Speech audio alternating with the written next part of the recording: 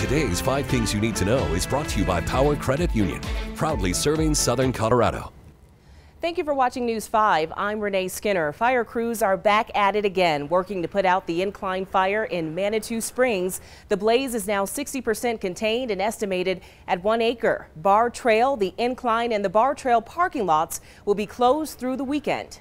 And new evacuations issued for the Cameron Peak fire in Larimer County. Officials there saying continued record high temperatures and low humidity led to increased fire behavior and mandatory evacuations in several areas. That fire has burned more than 133,000 acres since August 13th and is 44% contained.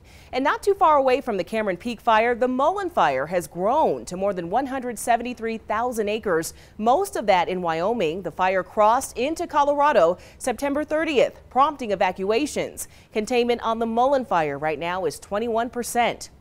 And in our school watch, Rampart High School temporarily moving to e-learning starting Monday after a staff member tested positive for COVID-19. 31 staff members are now in quarantine.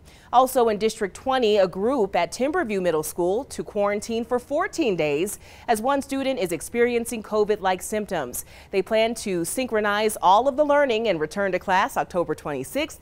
Legacy Peak reporting 2 people from the same class testing positive. All right, let's send it over to meteorologist Alex O'Brien.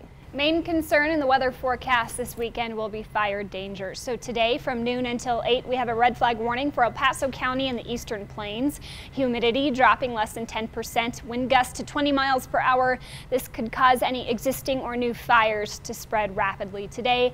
And unfortunately, that does expand by tomorrow. So here are today's warnings. Here's on Sunday, where we have extreme winds up to 50. Thank you for listening to today's 5 Things You Need to Know, sponsored by Power Credit Union.